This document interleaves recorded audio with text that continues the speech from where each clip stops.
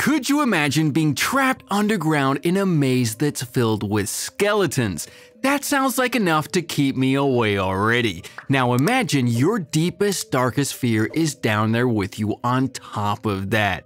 If that was already your deepest, darkest fear, then you're probably already sold on staying away. Well, these people didn't. This is 2014's As Above, So Below.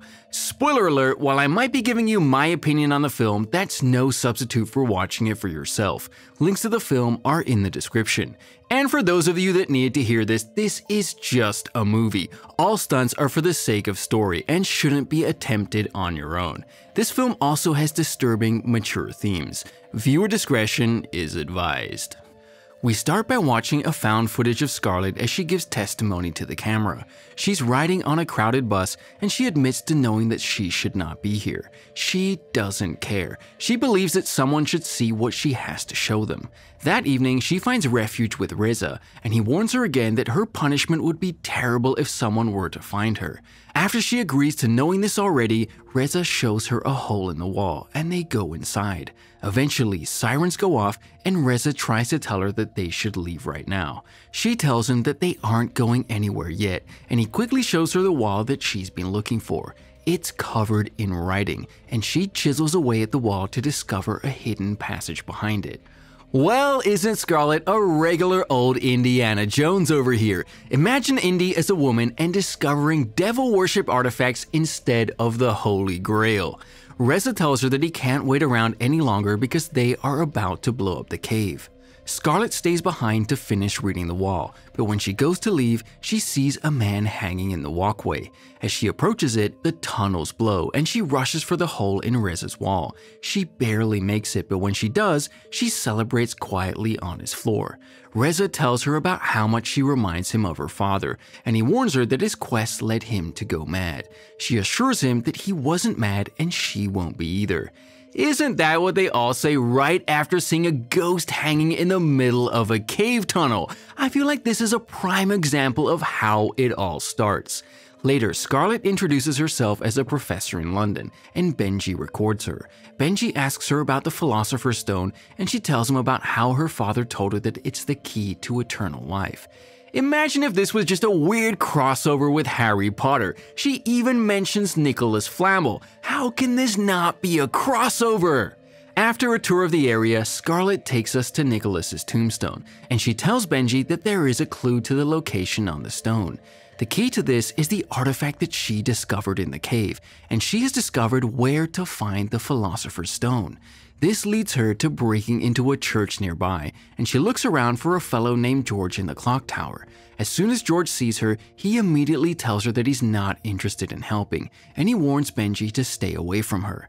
She apologizes for leaving him in a bind the last time they worked together, and when she mentions that she found the key, he immediately gets interested again. He even gets a little worried when he finds out that she went to Iran by herself. In the end, George agrees to help translate, but that's it. This is always the sucker in these movies that you feel sorry for, the one that tries so hard to stay out of the thick of it, but ultimately can't let the opportunity go by. Curiosity killed the cat, and this cat is probably named George, just guessing. That night, George gets them an inside look at Nicholas's tombstone again, and they try to decipher the code. After getting nowhere, Scarlett decides that she needs to see the back of the tombstone, so they remove the ancient stone from the wall. After burning the stone with cleaning products, she reveals a hidden message. They quickly take a picture, and once they get outside, George takes a second to try and solve the puzzle. After literally doing the math to get to hell, Scarlett decides that the only logical destination has to be the catacombs. And if you're looking for some fun fact numbers, the catacombs hold the corpses of more than 6 million dead people. You're welcome. After George reiterates that he's not going underground, Scarlett and Benji join a night tour of the catacombs, and they find all sorts of signs that pretty much foreshadow what's to come.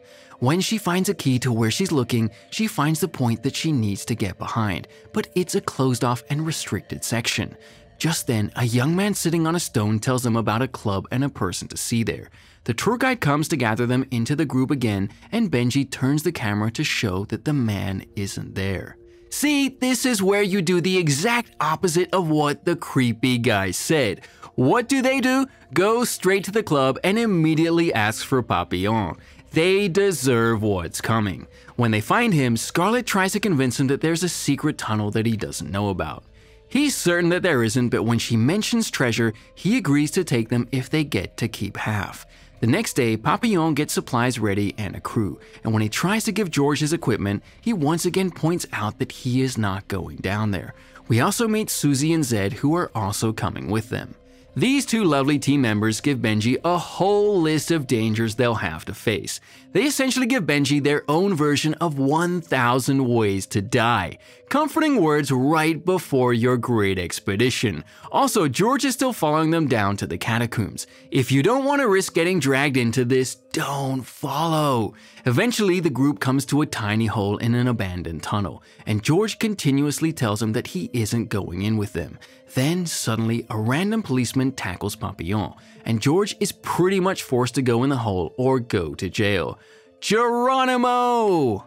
It's only after Benji asks if George really doesn't like caves that Scarlet decides to tell him that George's little brother drowned in a cave. She then goes over to George to try and distract him, but it's not enough to pull him out of his panic. Soon, Papillon returns from making sure the policeman didn't follow, and they go deeper into the catacombs. After stopping to check the map, Papillon and Scarlet decide that they still have to go deeper.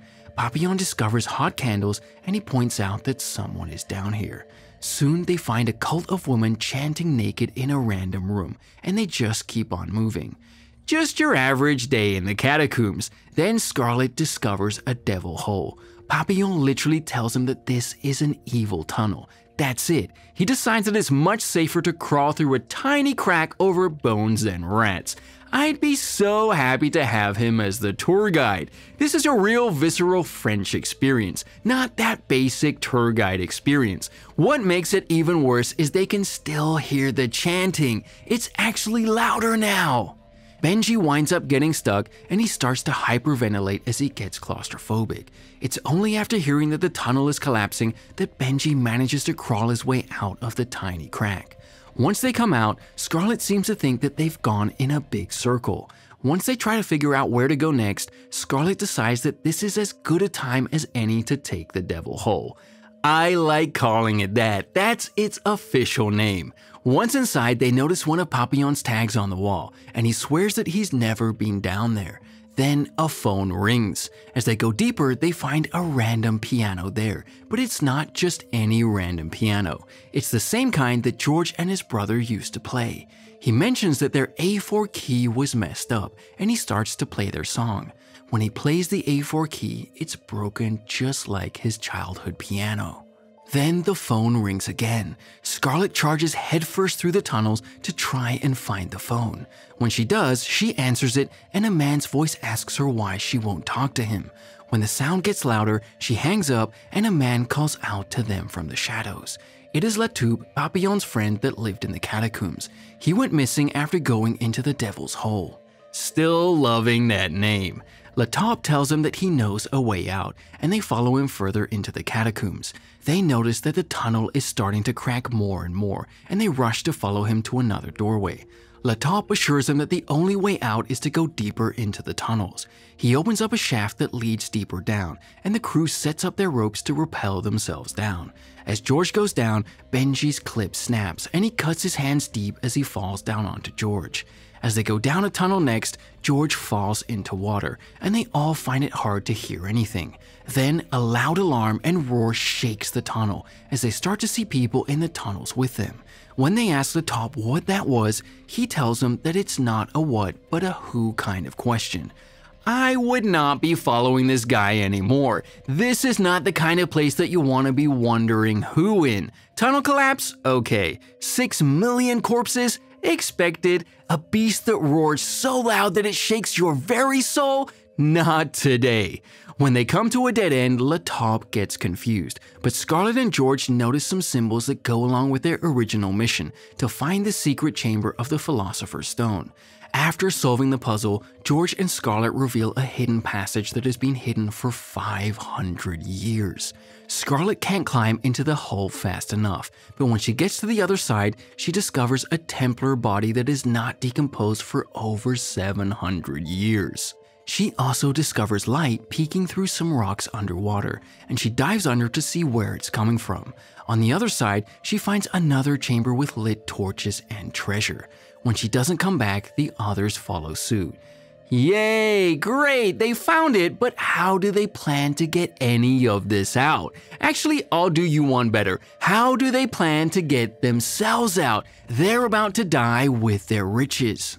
Scarlett, on the other hand, removes the Philosopher's Stone, and she realizes that the treasure is actually a trap. She doesn't stop them in time, and the roof ends up falling down on them. Everyone is at least alive, but Lataupe is buried. They try to assess their situation, and Papillon decides that this is a good time to start conserving the supplies and batteries they do have. Scarlett treats Susie's wound with the stone, and it completely heals her arm in the blink of an eye. They look around for a sort of backdoor out of this situation, and they find some more writing that leads them to a symbol. It's here that Scarlett explains the title.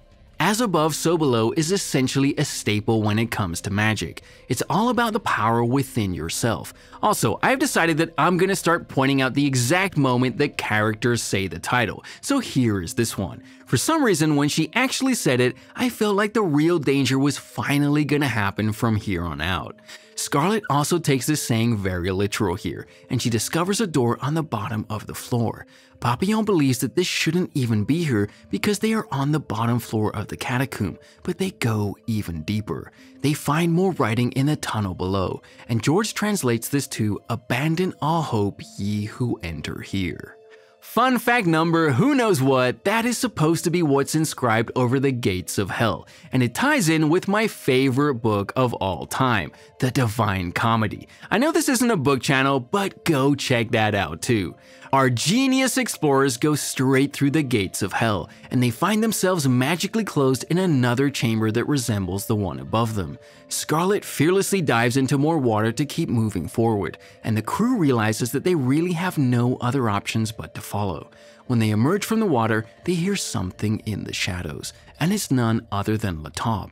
When Susie gets close, he jumps to his feet, and the group notices that something is wrong with him. I mean something more than the fact that he's lived years in the catacombs. Then, out of nowhere, he slams Susie's head against the floor, and she's definitely dead.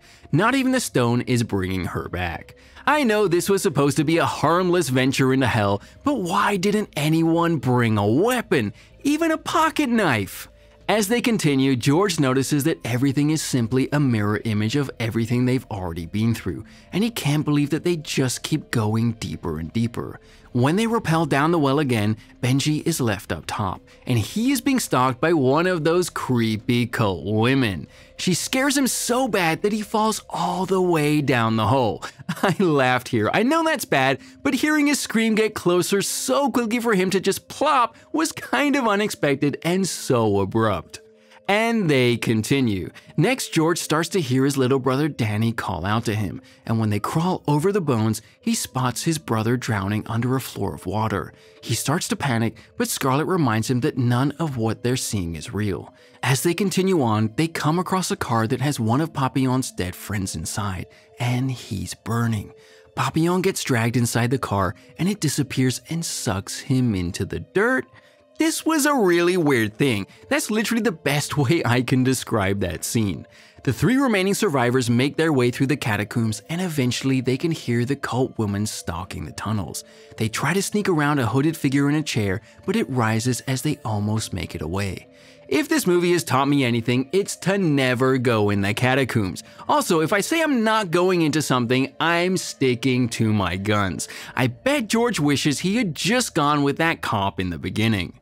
George is attacked by a dead corpse in the wall, and Zed and Scarlett try to pull him away enough to try and use the stone. It doesn't work though, and with George's help, she realizes that the stone she has is part of the test to get the real one. Only by taking the fake one back will she find the real one.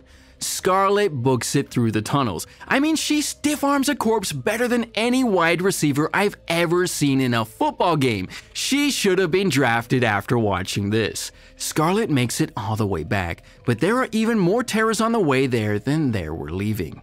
On the way, she even runs into the hanging man again, and she mentions that this is actually her dad. She wastes no time though. Once she's back at the wall that she got the stone from, she puts it back and finds out that as above, so below is more than just a mantra. On her way back to George and Zed, she takes control of her reality as she gains control over the nightmares that appear in her way. When she gets back to George, she holds his neck, kisses him, and sees that this was all the power she really needed. Now they get up and run for the exit. When they come to the wellfall, Scarlett gets Zed and George to release the hold that their secrets have over them, and they jump. When they land, they open a manhole by pushing straight down on it, and they crawl out upside down. Scarlett might have wanted to be the next Lara Croft, but after that, I'd retire. It's time for a normal, quiet life, and I'll never go underground again. Keep pianos away, keep fiery cars away, and no more naked cult women, please. After finishing up her interview, the credits roll.